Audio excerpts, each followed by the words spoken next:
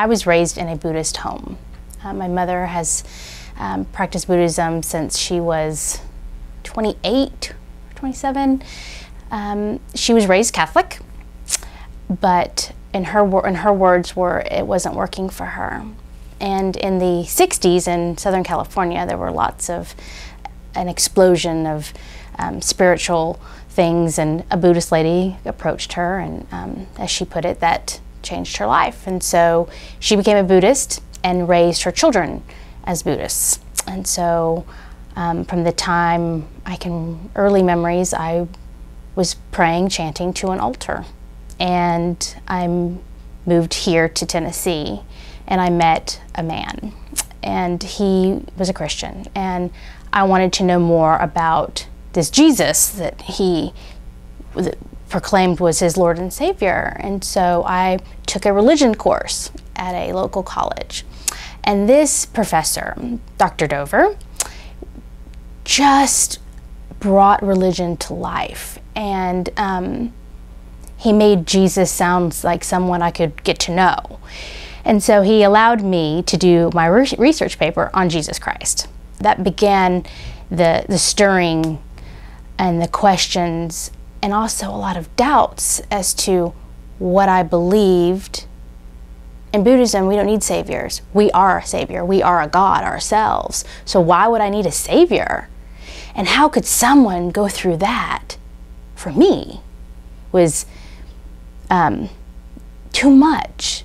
It was too much. And so I really started to struggle with who this person says that he was. I had promised my husband that I would attend church with him, that I would go to at least 2 services a month. And they had a wall with a canvas on that you could go and write your burden on, or a prayer.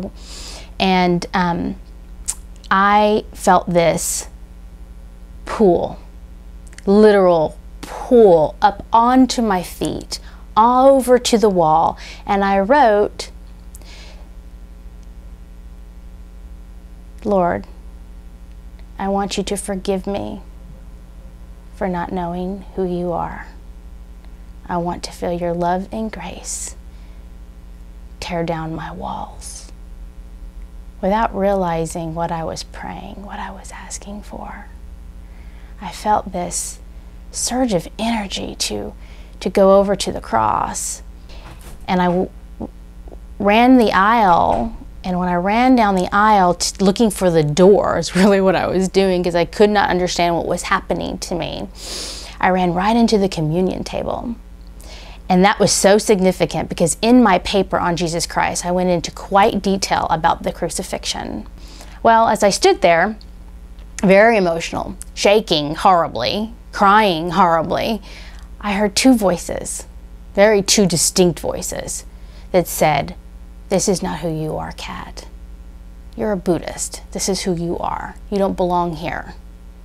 And the other voice, "If you don't take this bread, you will surely die." And it frightened me, so much so that I took communion. It was the first time I'd ever taken it. I took it through my shaking hands and hysterical crying. It was the first time I felt true peace.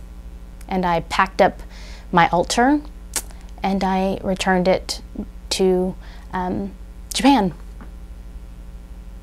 And I haven't regretted that decision, not once.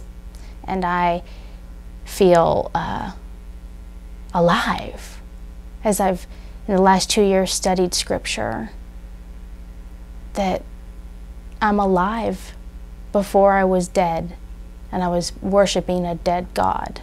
And I'm alive, and He's alive in me.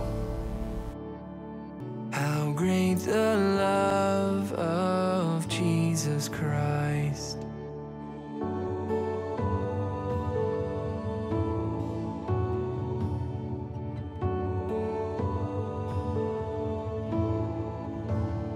Upon the cross of Calvary, the blood was shed that pardons me. No longer